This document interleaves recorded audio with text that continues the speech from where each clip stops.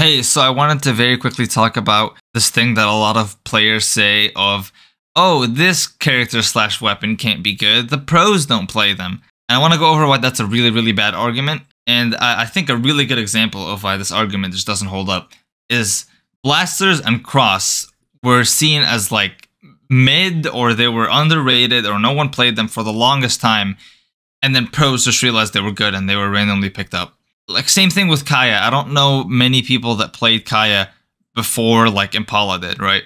It's just, it's crazy because pros will actually just realize that a character is good out of nowhere and they'll just start playing them. So like, does that mean if like, I know a lot of greatsword players, they'll tell me like, oh, greatsword is trash, it sucks, only like 1 or 2 pro players play it and they don't even do that well. And it's like, okay, what if a pro player did do well with it? Is greatsword suddenly like the best weapon in the game? Like, I don't get the argument that you're trying to make here. So I hear this a lot from people that have like a low play rate weapon or legend, or their weapon just isn't as like popular. It's just, they're saying like pro players don't play it, therefore it's bad. But that can just change any moment, because any pro player can do well with any weapon or legend. This is probably the most memorable example. I'm going to use it because most people know it.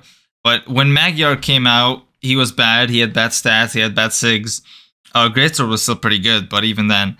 And then I think it was fall of 2020 or 2021 that Sandstorm won on Magyar. So like, and he was seen as the worst character in the game. I don't think it's good to go around saying, oh, my character or my weapon sucks because there's no pros that play them. Because that could just change in literally like just one pro could decide to pick it up and then suddenly that's not true. So just please stop arguing this. It's not good. That's all I have to say. Thank you for watching.